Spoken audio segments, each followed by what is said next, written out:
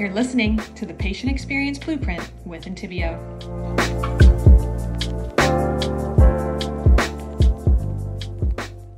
Thank you for joining us on another episode of the Patient Experience Blueprint. I have consultant Sara Van Kruyssen joining us today, and today we'll be talking about strategies for meaningful communication with new dental patients. So Sara, if you could introduce yourself, that would be great. Hi, I'm Sara Van Kruyssen. I've been in dentistry for almost 17 years.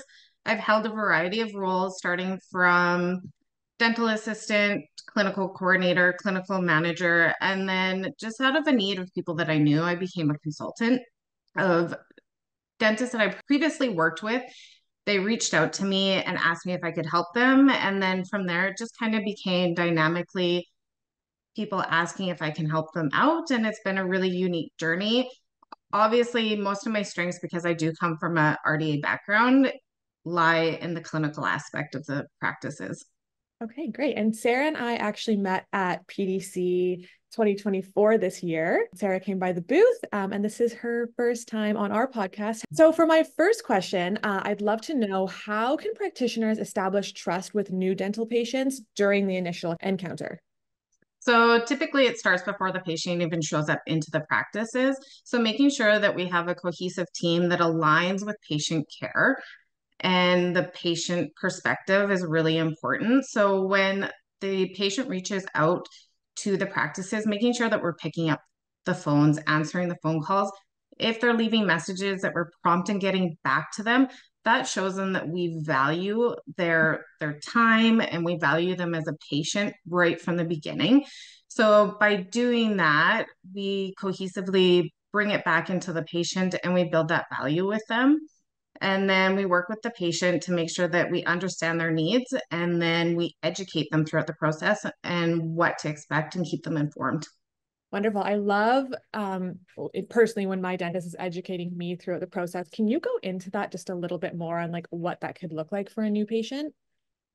So making sure that the patient understands kind of what to expect when they walk through the front door and getting them settled through and what to expect in their first visit. So whether that be their new patient exam, their hygiene, kind of what to expect when they end up also into that dental chair perspective, and that they're prepared for kind of what that looks like. So giving them the knowledge that they'll spend half an hour to an hour with the dentist to start with, and then you'll transition to our hygiene team and they'll do your cleaning that day, and then we'll make a treatment plan from there and build on from that. Great. And I guess that would kind of go into my next question is addressing common concerns that the patient would have. Do you have any effective strategies that practices could use? So effective strategies would being understanding their oral health care needs and their statuses. So making sure that when a patient is in our practice, that we are educating them on exactly what we're seeing. We're showing them not only like if they have decay or the treatment that they need, but celebrating also the successes that they're having as well. Like, in this area here, you've had a crown, you've done a really good job of keeping the tissue around that crown really healthy. We're going to continue to work with that and build upon that. And then also celebrating things as they progress through our practice. Also, another thing that we also need to remember is we need to be empathetic when a patient shows up Mm-hmm. and they're nervous because they could be apprehensive, they could be fearful. We don't know what their past experiences are. So strategies are to be present when they're in your chair with you. We don't want 100 distractions to pull us away. We want to give them our undivided attention to understand exactly what they've faced in the past and kind of their feelings going into this next phase of their oral healthcare journey. And we can also build upon that by giving them the tools to be successful and, tell them that we're going to be a partner in their healthcare journey so that they feel like they're part of it too and that we're there to help them. Absolutely. I think active listening really plays a huge role in that as well. And knowing that, from patient side, knowing that like my dentist or hygienist is really listening to what I have to say and really listening to my concerns. So I think that is a great way to go about that. And then turning into the technology side of things, how do you think that it could be utilized to enhance communication and patient engagement in dental practices? So I know we use our software at Intiveo to communicate with patients, but have you worked with any practices that have used something similar? Yeah, so using technology to be able to connect with patients on their schedule is really great so that they can reach out to us. I'm a mom, I have two kids, they're really busy. And Mm. sometimes I just don't have time to sit down and be able to answer anyone back until later. So, knowing that there is an option for me to be able to reach out to a dental practice and send a message and that they'll get back to me is really great, that it's kind of on my timeline and I don't feel pressured to make sure that I pick up that phone call or that I'm calling them during business hours. So having text communication is a really great option, email option so that patients can reach out to us.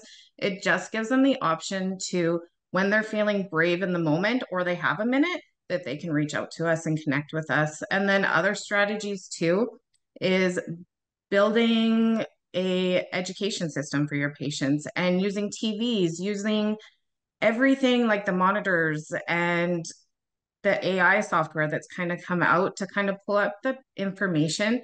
And the more educated our patients are, the better understanding they have of their best route for them to meet their optimal health care. Great. I'd say that, yeah, we could utilize technology to kind of go into what we were chatting about earlier of actively listening and informing the patient and just addressing all of their concerns. So that's good to know. I'll pass that along to the engineering team over here as well. Um, Next up, I want to know, do you have any effective ways to follow up with new dental patients after their initial visit, just to maintain communication or build long-term relationships? Is there any one right way to go about that? I don't think that there's one right way. There's a multitude of ways that we can do it. But I always refer to this component of it as providing care beyond the chair. So they're not physically in our office. However, a patient is still our patient, and we want to make sure that we're reaching out to them and seeing how they did after their first visit. You can kind of tell when a patient's had a difficult appointment, or not even that, that they're nervous. Mm. So reaching out to them, doing care calls on a regular basis, it doesn't have to be a big procedure, but even hygienists reaching out to a patient and saying, hey, how are you feeling after that cleaning? I know that it was a really difficult one. I wanted to see kind of where you are. Are you sore? Anything like that. Even if a administrator, if they had to review a treatment plan with a patient and figure out financing, sometimes you got to give people some time to think about it and come up with their questions. And then reaching back out to them just keeps us on point and on tap so that they can ask those questions as well and that they don't feel lost in the mix of everything. And then I've also been in practices too where sometimes you write a thank you card to the patient, like, thank you for choosing us. Thank you for coming in. You know, it was really great to meet you. And it's personalized by a clinical team member or an administrator. I think too, I spoke with someone once and they said that it wasn't an initial visit, but they had a procedure done. And once they were finished with it, their dental office sent them flowers to like get well soon flowers. And I think that just something really small that says, hey, we're still thinking about you goes a really long way and I'm just thinking about like in my personal life, things like for places I've gone or procedures I've had done, and they just do a quick follow up. It's like, okay, they know who I am. They remember me. They're checking in, which it does go a long way from nothing. When we talk about tailoring our communication styles, if practitioners want to tailor it to accommodate patients with different personalities or communication preferences, do you know how they could? Yes, I've actually taken a course in this in a practice that I used to work at. So we did a course where we learned about communication styles. So there's lots of times where you can actually pick up innuendos from the patient by like what they're wearing, how they speak to you. So typically patients are auditory, they are visual or kinesthetic. So when they're speaking to you, just pick up on kind of what they're saying to you patients that say like, I hear what you're saying, or I hear it this way, patients that say, I saw this, I see this way, or patients that say, I feel, are patients that you can kind of gear them into kind of where they fall into.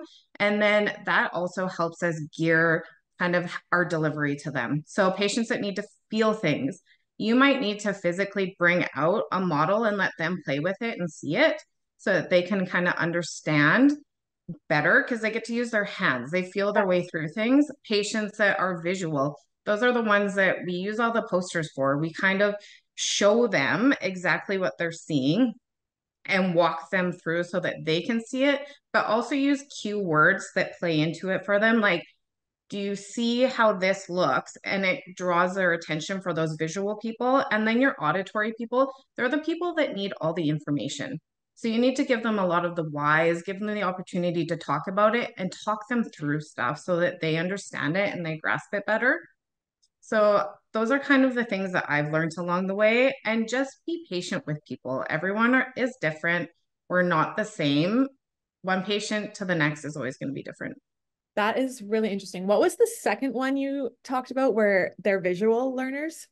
So visual people, they need to see Okay. what something looks like. So like I said, using a poster that has like, if you're explaining a root canal, for example, bringing up a poster that shows exactly how a root canal is performed so that they can see the different steps is really beneficial for them. It kind of reassures them and it gives them the information that they need on the perspective that they need. And then take their imaging of their x-ray of their tooth and tell them exactly how you're going to do it so that they can see those steps.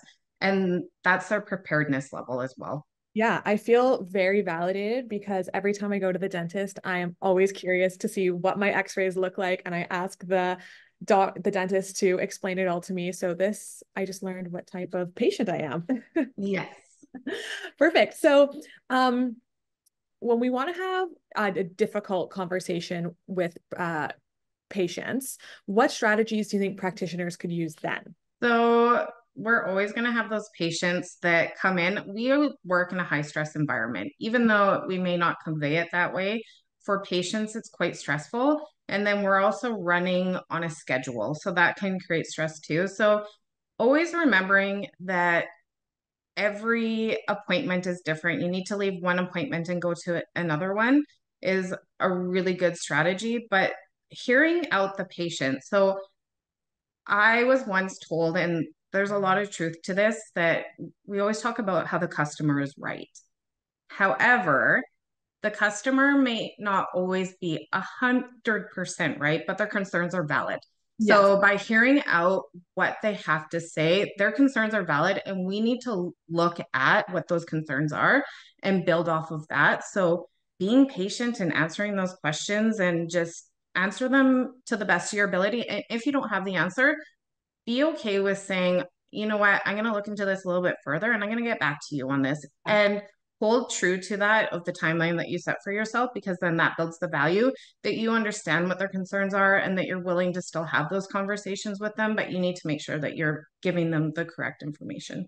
And I think when you, again, show someone that you're actively listening, you're hearing their concerns, you're looking into what they're concerned about, that is going to calm anxiety by 50%. I just about 2 minutes ago said, oh my gosh, I feel so validated by this learning style. So I think, yeah, just validating their concerns, what they're having to say, their questions goes a really long way for the patient. And do you have any examples for me of successful patient communication initiatives or programs that might have helped patient engagement improve? Yeah, so I've worked with pediatric dentists in the past in a large practice that I was in. So engagement with a community, like a younger community, yes, patients can always go to a pediatric dentist. However, building those relationships from the beginning. So I've actually seen pediatric dentists that go to mom and pop groups. Okay. They do speaking there. Also, if dental hygienists or dentists want to go into like a senior facility and give knowledge to the caregivers of those people or the seniors because they may not have the ability to get out of that environment on a regular basis as they should. That is great to know. I love the idea of uh pediatric dentists going and chatting with moms, or with parents. I imagine that being a parent is high stress all the time. Yeah. But then when it comes to the dentist, it's a little bit worse. How do you think practitioners can proactively address potential communication barriers, such as maybe language barriers with new dental patients? Language barriers is always a factor. We always encounter that along the way. So, if you have team members on your team that potentially speak a different language, a great way to facilitate bringing those patients in so that they can find a good fit is putting their information on the website, right? Like we have a team member that is able to speak French or they're able to speak Filipino, anything like that kind of sets the patient up for success ahead of time when they're searching for a practice. But there's times where a patient will end up in your practice that they don't speak the same language and we don't have anyone to be able to translate for them and they don't bring in a family member. So being patient, and sometimes you have to lean back on technology and use Google Translate. Absolutely. And I think too, like trying to validate again their concerns and their questions as much as you can. But yeah, Google Translate is a godsend. And then this one I find, so I work in our marketing team here and I track a lot of metrics, and it's really easy for me because I have things like Google Analytics. I'm using my own tracking. Yeah. But tracking an effective communication style could be a little bit harder. Do you know any key indicators or metrics that dental practices could use to assess the effectiveness of their communication? Um, Off the top of my head, no, but obviously your patient engagement of your return rate of your patient, your communication of your team, of your book back rates is really a key indicator as well, because that shows our ability to communicate with our patients, their importance, the priorities, and everything. And those are easy enough metrics to pull up in your software systems. And that they're coming back to ask questions too is another metric off the top of my head. Okay, great. So that brings us to the end of my questions. I would love for you to just tell us where everyone else can find you, and where they can follow along with you. Typically, you can find me on LinkedIn. So if you just kind of search my name, it'll bring me up. If anyone has questions, they can always reach out to me. I have a really great network of people that maybe not myself, but if someone's looking for supports in different areas, then I can connect them to someone that would suit them. Great. Okay, thank you. And then you are in Western-ish Canada, right? Yes, in the Calgary area. Okay, wonderful. So any dental practices in Calgary, if you are looking for a brilliant dental consultant, you have found one. All right, Sarah, thank you so much. It was so great to have you on. I hope to talk to you soon. Okay. Thank Okay, you. bye. Bye.